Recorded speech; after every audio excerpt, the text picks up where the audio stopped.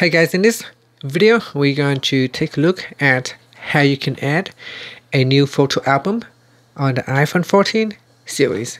First, swipe up at the bottom to go back to the home screen, and on the home screen tap on the Photos app. In here, tap on Albums, and you want to swipe down to go to the top. At the top, tap on the Add button, and from the pop-up menu, tap on New Album. Next, give your album a name. So for example, I can say Outdoor, and tap on Saved. And then it asks you, do you want to include any picture in this album? So you can select a few outdoor photos and add it to the album, and then tap on Add. And now if I open up my outdoor album, you can see I can tap on the Add button to add in more pictures, or I can simply just cancel.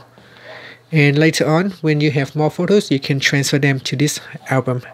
And that is how you can create a new photos album on the iPhone 14 series.